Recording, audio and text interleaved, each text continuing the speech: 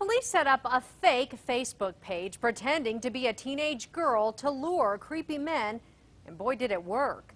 In fact, it's scary how well it worked and how fast. Here's News 13's Selena Westervelt. What are they targeting? Sex, children. That's what they're targeting.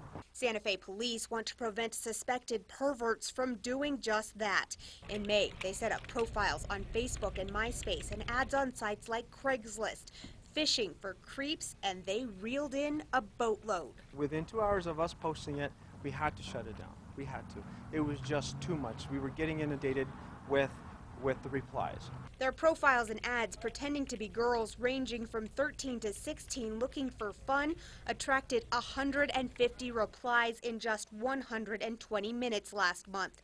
Then, police zeroed in on the worst of the worst. The top 13 that were aggressive, the more egregious in their response to our ad, and so we focused on that. Investigators built their case, emailing, texting, and persuading the men to meet them in person.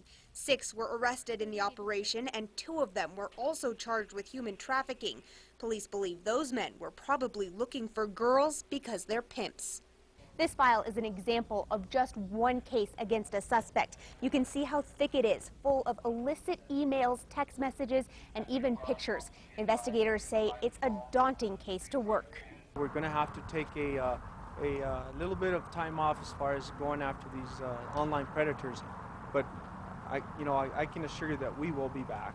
In Santa Fe, Selena Westervelt, KRQE News 13.